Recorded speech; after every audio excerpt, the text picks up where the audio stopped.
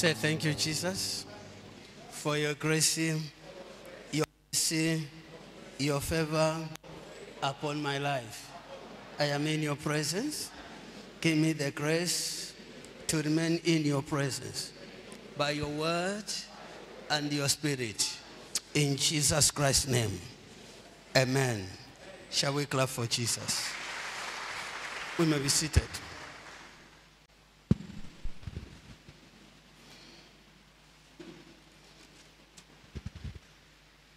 John chapter 9.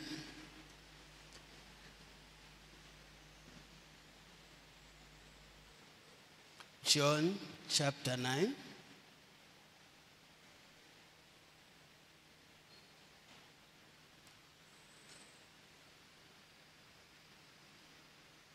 Verse 13.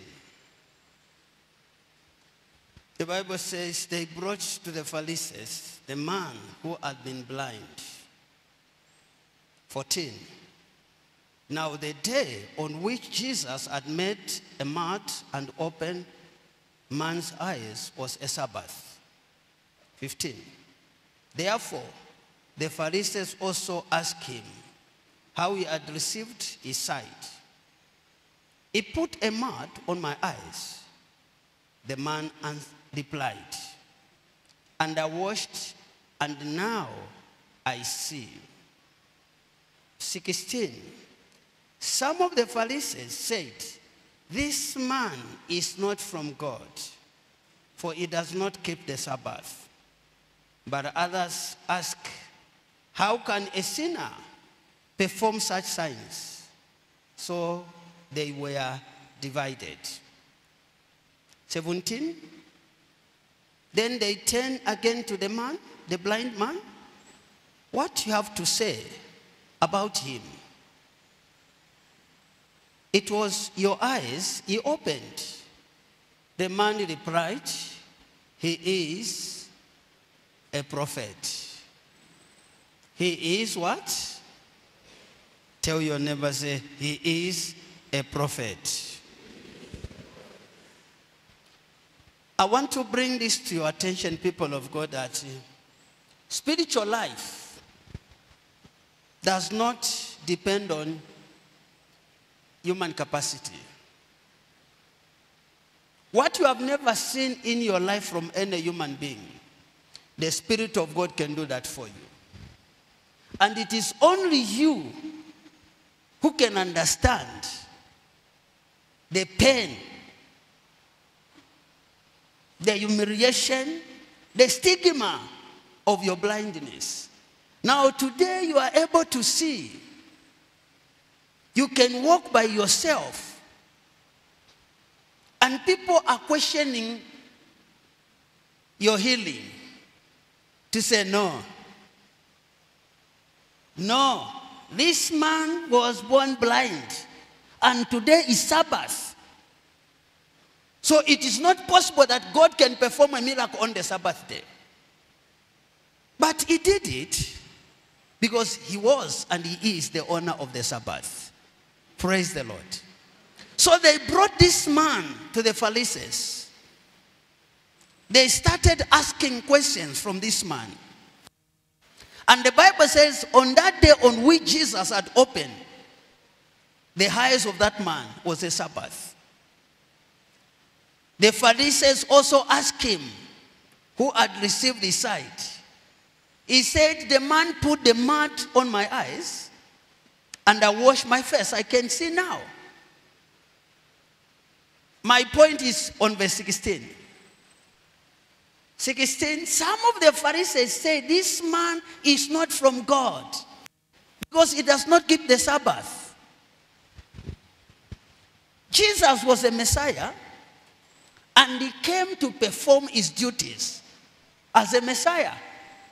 He came to heal, to deliver, and to reconcile.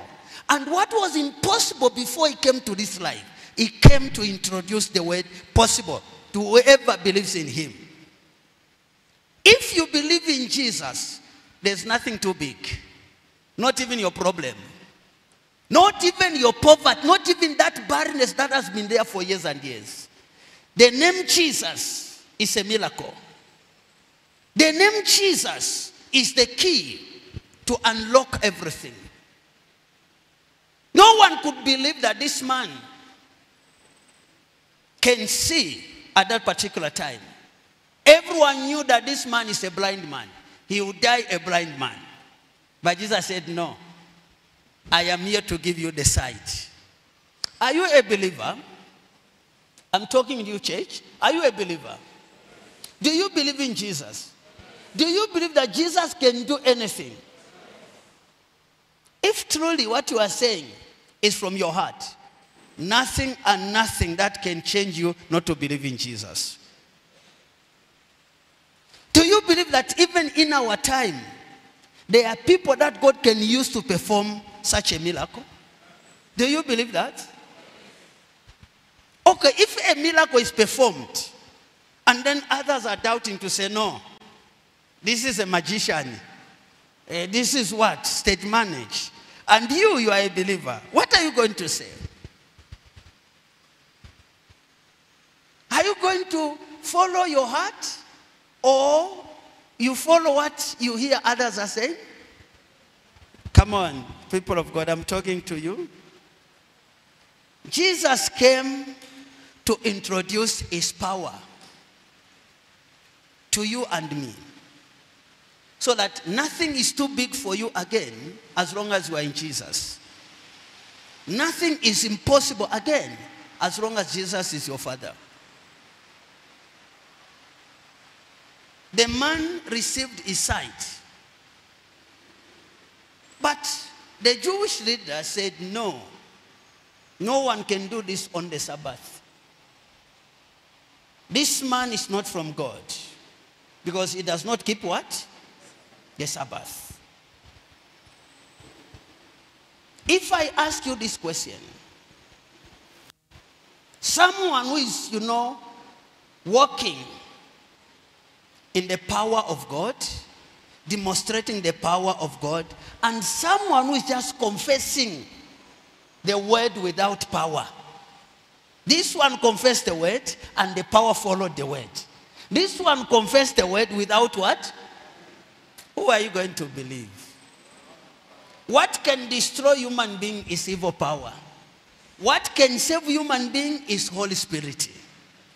As believers, watch and pray. There are so many things that will come along the way to blackmail the prophetic ministry of our Lord and Savior Jesus Christ. If you are not grounded or believe that Jesus can do this, whatever you see or hear can disfocus you. But I believe God that for you to be there or here, you know that Jesus can do anything. He has no limit when it comes to miracle. He has no what?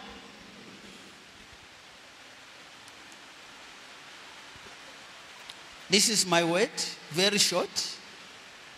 I'm encouraging you. Don't be deceived by what you hear from people of this world. Don't be discouraged.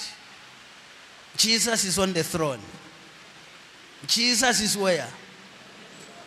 Only those who believe in him shall be the partakers of his grace and his mercy. So believe with your heart. Believe with what?